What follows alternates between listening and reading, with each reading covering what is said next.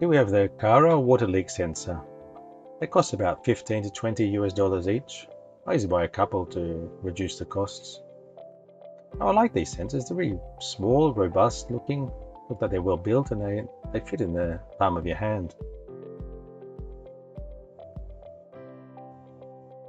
On the back is where the replacement battery goes when you need to replace it. You just take the lid off with a coin. The batteries are supposed to last 2 years.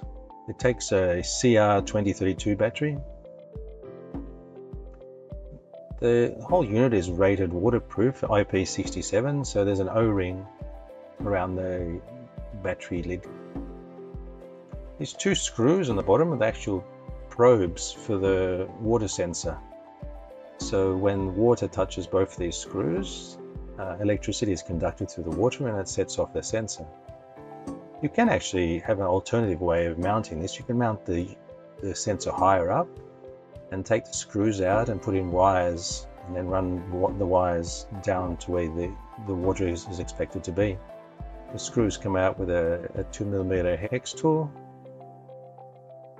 Then with the screws out, you just put a wire underneath.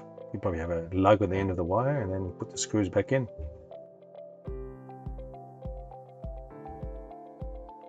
Now the unit slides around quite easily. I usually use a bit of Velcro, sticky back Velcro, to fix it in place. Now the sensor actually has a button underneath the water drop, and you need to press this button to set it into pairing mode, and you need to press the button for at least 5 to 10 seconds. There's a little blue light where my finger's pointing, which will flash rapidly blue when it enters pairing mode. And when it flashes rapidly, you take your finger off, and then you can pair it with Home Assistant. If you found this video helpful and informative, I would appreciate if you would hit the like and subscribe buttons below. Your support means a lot and helps me create more valuable videos like this. Until next time, hasta luego!